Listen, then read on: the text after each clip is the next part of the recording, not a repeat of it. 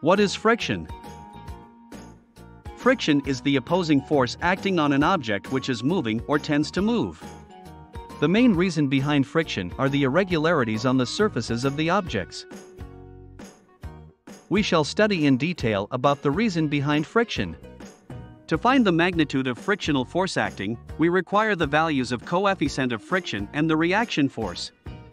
We will also study about coefficient of friction in below sections of this article. What is coefficient of friction?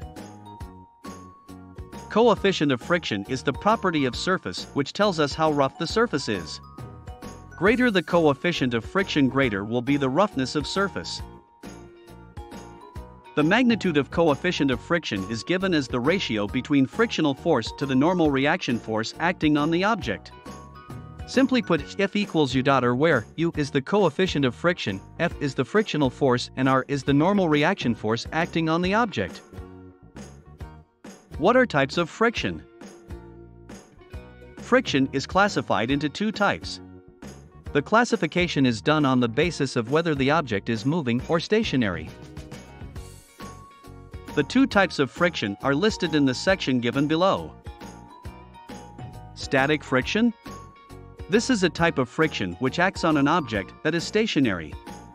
When the object is subjected to force in order to move the object, the static friction comes into play.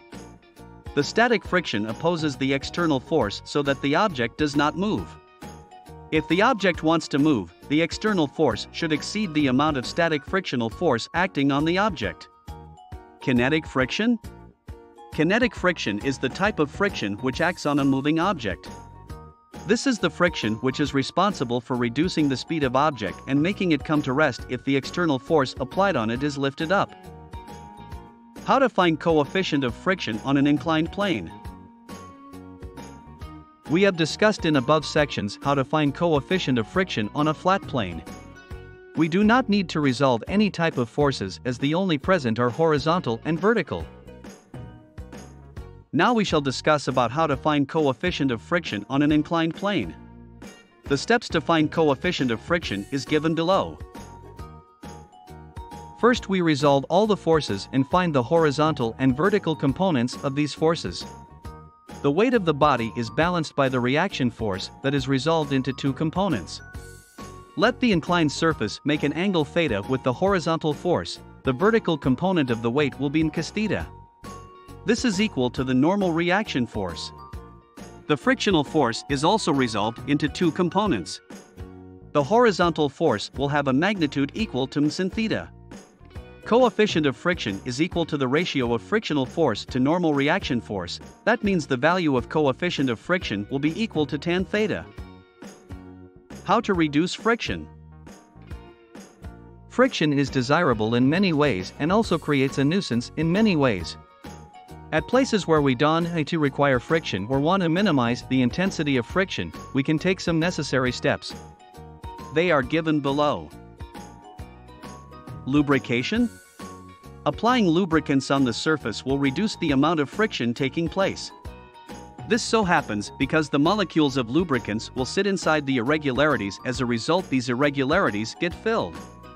Thus, when another surface rubs against this surface, the amount of friction taking place is lesser. Surface finish. Surface finish can be improved by finishing processes like buffing and grinding. During this process, the irregularities are reduced by making the surface more flat. The valleys of irregularities are made flat, as a result of which the surface becomes more fine and the amount of friction taking place reduces. Powder. Fine powder molecules sit in the valleys of irregularities. This makes the surface more flat. Due to this flatness, the locking between the irregularities become less, and as a result, friction reduces. An example of applying fine powder to reduce friction can be seen in the game of carom, where talcum powder is sprinkled on the surface of carom board to reduce friction between the surface and the striker. Polishing. Polishing can also be said to be a type of surface finishing technique. Polishes will make the surface finer and less rough. The surface will become more slippery, and hence the amount of friction taking place will be lesser. Painting. Painting on the surface with oil paints will increase the lubrication and help reducing the surface roughness. due to less surface roughness, the amount of friction taking place will be lesser. Cleaning? Sometimes the friction can be caused due to impurities stuck on the surface. These impurities contribute to friction. Cleaning the surfaces will decrease the chances of impurities sticking on the surface and thereby reducing the amount of friction taking place. Rolling surfaces? It is a fact that rolling friction is lesser than the friction taking on flat surface. If we increase the number of round surfaces/edges, then the amount of friction taking place will be less. This can be observed in wheels. If we slide a box without wheels, then we get exhausted after some time because it gets difficult after a while. When we put wheels under the box, it gets easier for us to move the box from one place to another. This is because the rolling friction is lesser than the friction taking place on plain surfaces.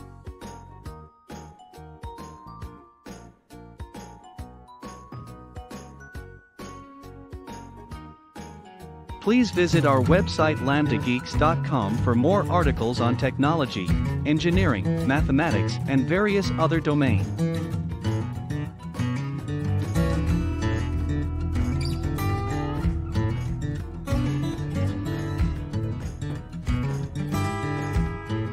Scientific calculator and many more other tools.